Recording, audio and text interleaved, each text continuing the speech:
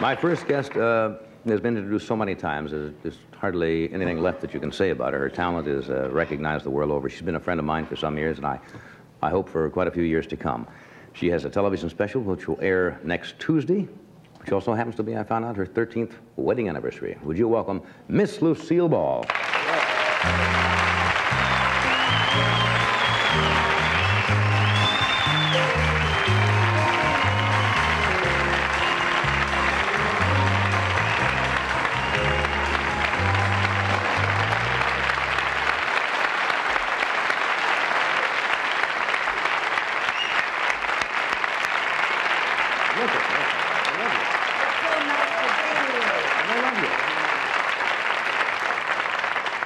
A lot of Tiny Tim and me. I don't know anybody who would get any bigger hand than that and just walking around the corner and sitting I know down. who gets a big hand. Oh? Yeah. Yeah? Oh. Hey. I know a lot of them. Hey, you look, that's very smart. I like that. It, huh? But don't touch me. Don't. You said that last time I was on. I remember I recently said, don't touch me. You know, I watch everything you do. Do you really? Yeah. I don't miss very many shows. Even the ones you're not on. You hang in there? How are you? I'm fine, darling. Don't touch him. I know. You touched him the other night and he got a nosebleed. You saw the show. You did see it. I saw the show. I think you're terrible. Grown man was sitting here. I didn't touch his nose. I reached over and gave him a little tweak. You know who I love? That little Robert Blake. Oh, he'll hate that little. He's a giant. Robert Blake. Isn't he super? Him. I love him. Yeah, he's a fine actor, and he says... I love a strange group of people that you have on, like Fernando Lamas. If I miss Fernando Lamas or Truman Capote or Rex Reed, I have a fit. And Rex Reed doesn't even like me. Really? Has he panned you? Oh, yes, sure. And rightly so. Yeah? But you have a lot of people. You know what? J.P. Morgan has changed, and I'm so sorry. I mean, she's become... She got a religion or something. She became dignified and nice? I don't know if it's dignity that she got, but she stopped being J.P. Morgan that I knew. What has she got? Not measles. No. No, she was... I think she thought that she was being a little unfeminine when she came on the show. And people mistook, you know. She used to come on and say, hey, how's your... And she was a little abrupt. And I think she thought that people thought she was unfeminine. Oh, I thought she was adorable. Yeah. Anyway, how's your wife? Which one?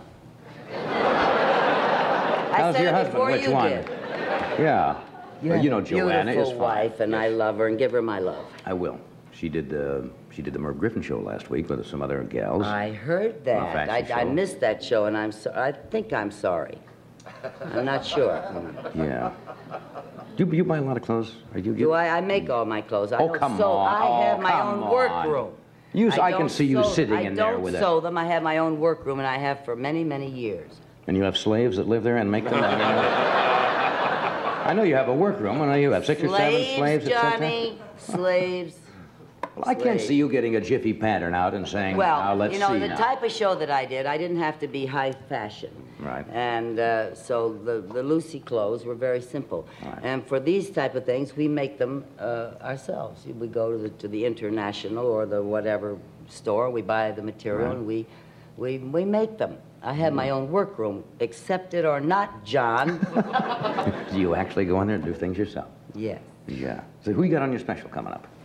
Art Carney, the love of the world. Art Carney, he's a real special guy. We had to cut about 40 minutes from the show just to keep in his shtick. Yeah. But it's so great. You know, you've been with him. Right. He is marvelous. I think it's a show that you're going to enjoy. It's not a regular Lucy show, and I think that it's called Happy Anniversary and Goodbye. And I hope it's not prophetic because it happens on our anniversary, Gary's and mine. Right. So I hope it's not years. prophetic. 13 years. Happy anniversary and goodbye.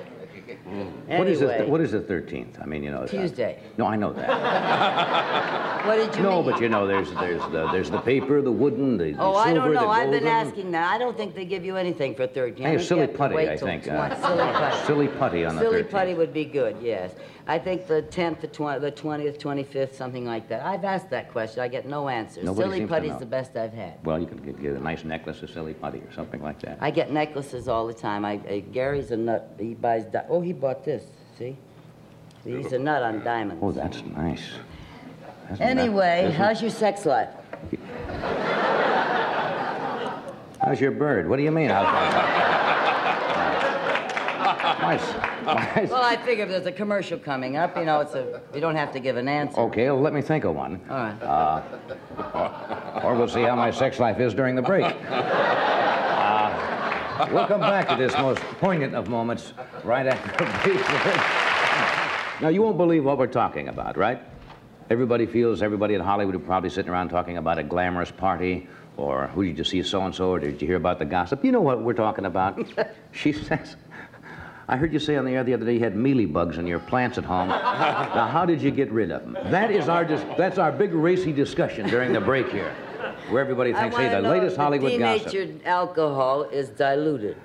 Yes, you can do it either way. Just get a bottle of denatured alcohol, Okay. very good for mealy bugs, and you take a little cotton. All right. And you take your plants and rub your plants. Okay. That's true. That's what you do. Watch your language. No, that's... Where's Doc? Hello, Tommy. All right.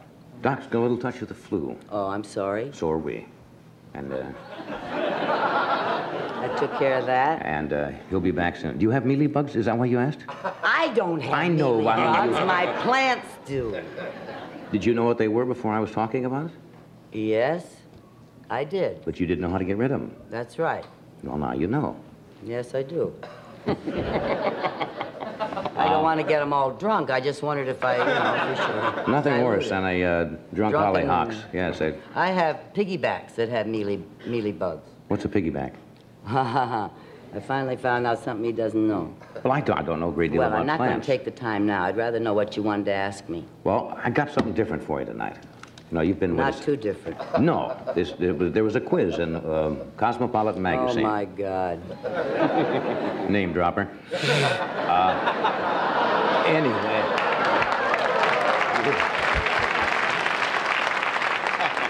You set up the greatest straight lines. No, you know, they come up with these silly things in Cosmopolitan. It's kind of a funky magazine anyway. Certainly is. It's supposed to show how independent are you. It says to show if you're your own person or do you conform to what people think you should be. And it says this test is designed to explore your personality with all its conflicting areas and so forth. I'm going to ask you a couple of questions. Okay? And you have a choice, and they give you a choice of answers. You ready? Not really. We haven't gone over this at all, but I thought it might be fun. Now, at a party, now these are all theoretical. Naturally. Now, let's assume you can either be married or not married depending on the circumstances of the question, okay? Right. It says, at a party, you meet a man who really attracts you, and you can tell he's interested too. Then a friend takes you aside and says, let me tell you about that guy. He's bad news, don't get involved. Now, you would... Somebody just flew over. No. It's probably General Brown leaving the country.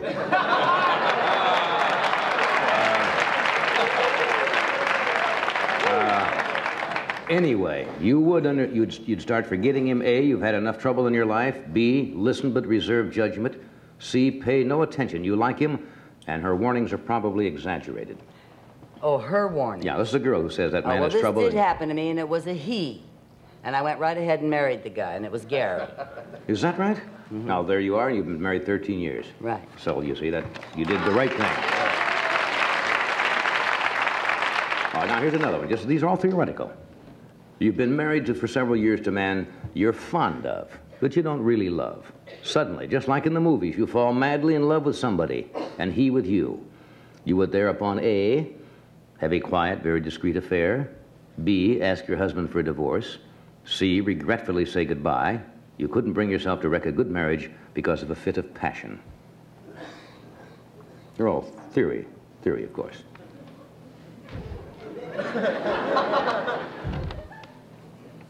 The last one. Regretfully say goodbye. All righty. Now, here's an interesting one. I'm sorry to be so stodgy about it, but that's the way it is. Well, we'll give you another one where you don't have a choice to be so stodgy. Oh. 2 or possibly even 3 men. Of course, if I wasn't married to Gary, I might have a different idea, different answers. But I'm married to Gary Morton. Yeah, but that's what's said. If you weren't particularly fond and you're in love with your husband, so that is no good. But that was just a theory, you see. You must assume that you weren't married. 2 or possibly even 3 men you like are pursuing you. You would A, have affairs with all of them. B, this is Cosmopolitan, folks. B, go out with them but not commit yourself sexually until you've singled out the one you like the most. C, choose the most plausible or attractive and have an affair with him first. Oh, I like all those choices. Those are... Yeah, that's really a man's question. That really is. What do you... Now, you see right away. What do you mean that's a man's question? I meant just what I said. That's a man's question. In other words, it's three I girls... don't think like that. I don't know, S. Well, I can't answer that. I'll answer that. That's a man's question. I'm a happily married woman. I can't. Those are tough for me. But you have to theorize that you're not. You see, you have to remove yourself from that. All right. Well, here's a nice... I'm not going to answer that one. All right. Let's see. How would you feel about falling in love with a man who has several obvious faults? I had a little bit of water. Oh, good. How would you feel about falling in love with a man who has several obvious faults and drawbacks? A, you'd accept the fact that he isn't perfect and hope to help him. That's right. That never works. That's right. B, although you care for him, his defects would embarrass you and eat away at the respect you felt for him and for yourself. C, if you'd loved him, you'd love the whole man, warts, dandruff, and all. What the hell was the question? How would you feel about falling in love with a man who has several faults and drawbacks? What about it? It just says, how would you feel about it? You'd accept the fact that he's not perfect and try to help him? Never again. In other words, you'd accept... No, you mean...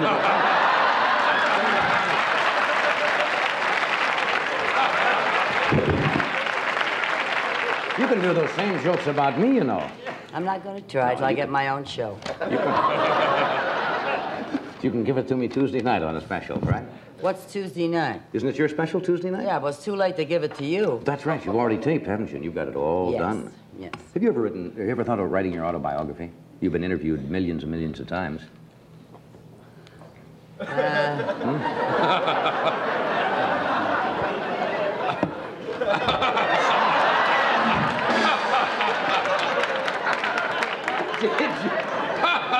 Did they see that on camera? What are you doing? Now, what did you ask me?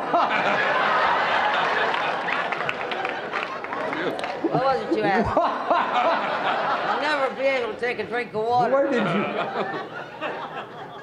I thought you were getting a drink of water and I was going to do the same bit and you... What did you ask me, Johnny? Where did you... What did you ask me? That must have been a GI dentist job, I want to tell you. I went to the... Now, where did you... Who put you up to that crazy thing? Oh, it's something I've had for years.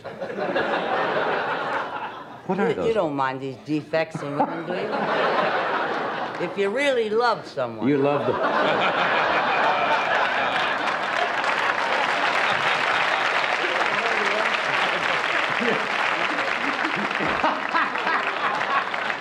did you ask me, John? You'd love the whole person, but you'd sure have the lights out a lot, I'll tell you.